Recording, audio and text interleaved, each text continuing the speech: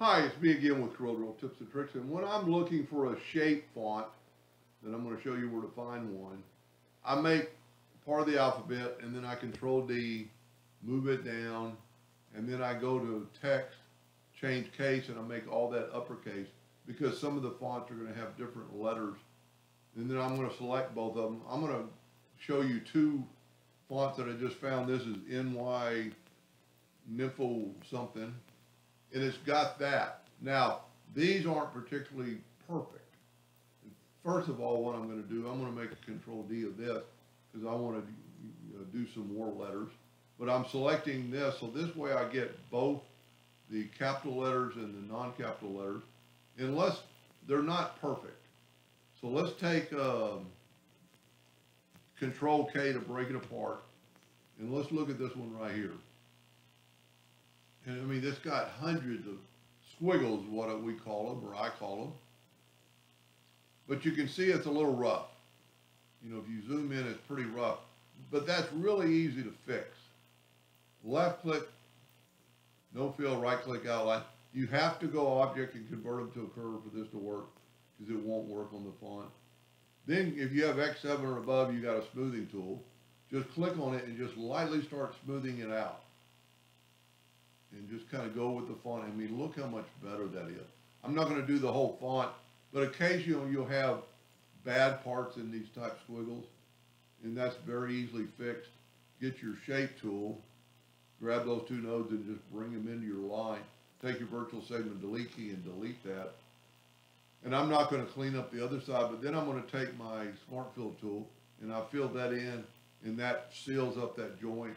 And then I'm going to left click, right click, Control D to make a duplicate, holding down this control button, hitting this two-point arrow. And then I'm just going to lightly nudge it over, and I am going to weld this, and look at that. Did it so fast I didn't even realize it had done it. That would take you a long time to draw. The other font I want to talk about is pretty cool. It's just as cool, called Ornament Labels and Frames. And look at that. Now these are more perfect. They're cleaner. So I'm going to Control K to break this apart. And I'm going to grab this one right here. Let's just delete everything else off the page. And let's look at this. This is a font. You know, it's still showing you that it's a font up here. You can left click, right click it.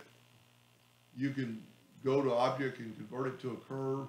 If you want to change part of it, like I don't want that line below, I can just take my virtual segment delete key and delete that line. Now, you could still go like this and then right or left click and fill it all in. And that's even going to fill out your other part. But once you've done some things to it, that might not work.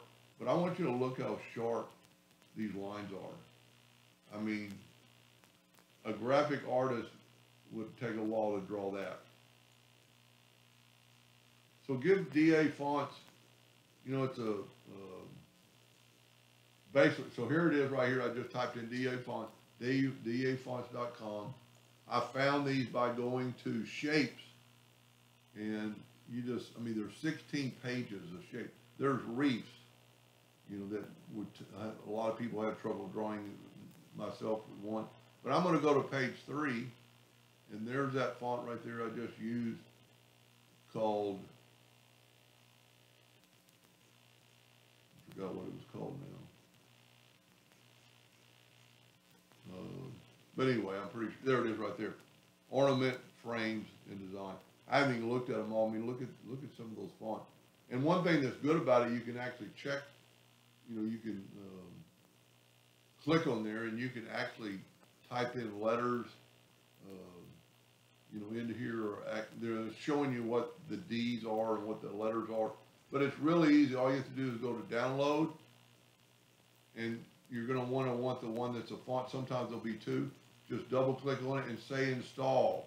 Now, I'm going to get a message that I already have it, which I do. But that's as easy as you can get. And then when you go into Corel, that font will be there. And if we look right here at our last fonts used, There's those two last fonts, Ornament and Nymph. I mean, there's some pretty cool designs. Anyway, I hope that helped a little bit. Thank you for watching.